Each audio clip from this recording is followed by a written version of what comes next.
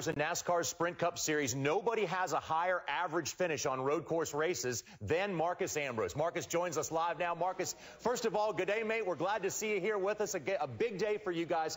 Two things have happened to you at Sonoma, it seems, over the years. First of all, you've led a ton of laps. You're always out front there, but you've also had your share of heartbreaks at that racetrack. Yeah, I certainly have, but you guys keep reminding me about it. I've seemed to have moved on, but you guys keep bringing up some of that old footage. But we've got a lot of work today in front of us with the DeWalt Ford that I'm driving.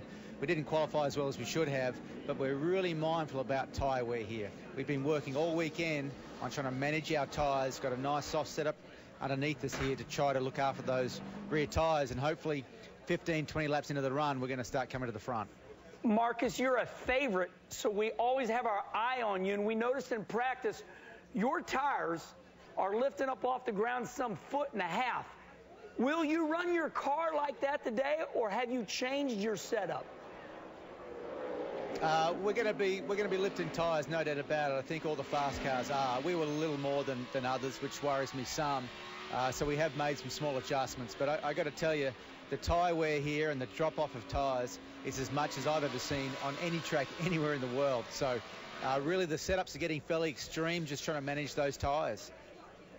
Well, Marcus, to that point, you are starting so deep in the field, and the guys you got in front of you are not going to be easy to pass. I mean, how are you going to go after these guys? Because you know yourself that Jamie's not going to be sitting there waiting on you guys to catch up with him. How aggressive are you going to be at the very start of the race?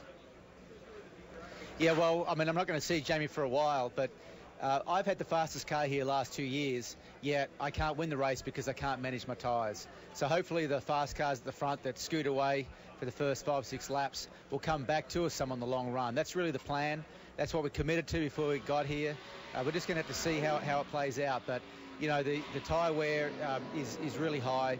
If we get long green flag runs, hopefully, you know, these soft setups, and I've got a very soft setup, hopefully it works out for us and we can get our car to victory lane. But, yeah, there is a lot of grey area. I don't really know how it's going to go. I'm a little nervous about it, but all we can do is just look after our stuff early on and let the race come to us.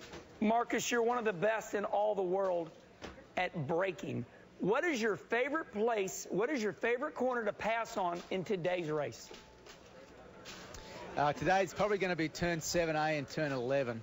They're the two easiest places to make passes. They're both under brakes, but I'm not going to wait for those two corners. I'm going to pass them when I catch them. So if I'm out there and I've got an opportunity to pass, I'm going to go for it. Marcus, thank you so much for joining us today. We appreciate the time and best of luck out there. Thank you, guys. All right, that's Marcus Ambrose. He's won on the road courses before, never Sonoma, but chances are he's going to be up front in a hurry. Coming up, road course races are different from the ovals in almost every way, especially the way you call it from the pit box. Strategy is important, but perhaps more so here than anywhere else.